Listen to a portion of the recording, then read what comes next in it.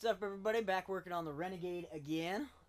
Putting some fog lights in today. Gotta fix this bracket. It's a little bent and broken. Gotta get some old mounts out. This one as well. Jeep needs a wash, as you can see. That bracket's still in there, but we gotta get this out. But got the new fog lamps, Harbor Freight specialty. And they are going to fit quite nicely. That's really going to clean the front end of this thing up quite a bit, actually. Nice little plate for, filler plate for in the middle there, and be in good shape. First things first, we got this little bit of bracket left right there. And there's not really much of a nut holding it on, so I got to try to get that off. Alright, so correction. There's not much of a nut there because that is what looks like a speed clip or a locking tab. And the whole plastic fender flare will need to come off in order to get to the bolt on the other side. And I really don't feel like taking that part off today. I might try and weld that just right under there, because all I got to do is tack weld it back onto this bracket and pretty much call it a day. Clean everything up.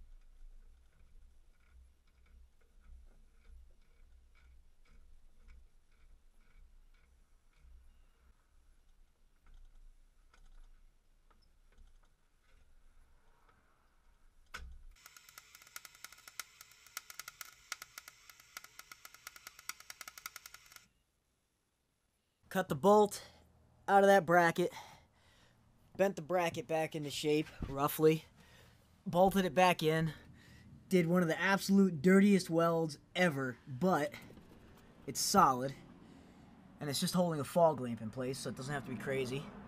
Now we just got to get the bolt cut out of the other side, or hopefully unbolted rather than cut. That would be nice. We'll snip the ends off the factory connectors, and then do up the fog lamps.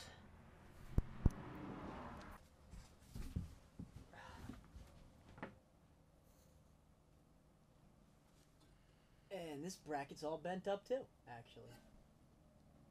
But let's just hope we can get... That's a different size nut.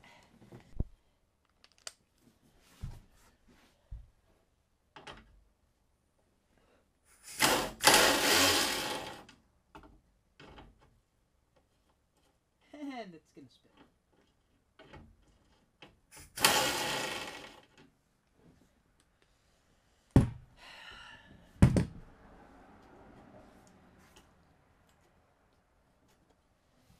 Okay. Back to the cutting wheel.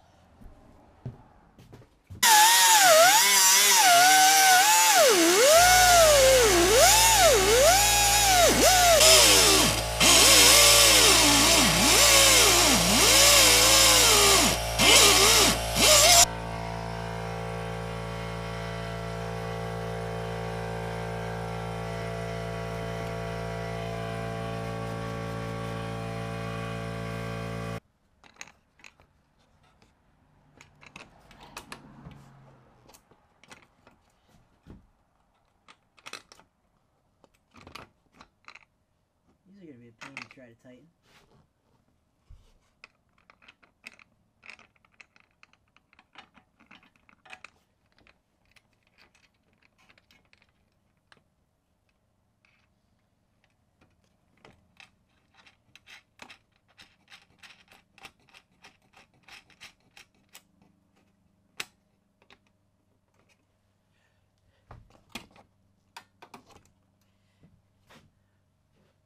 I think they're actually supposed to sit a little forward like that. That's about right.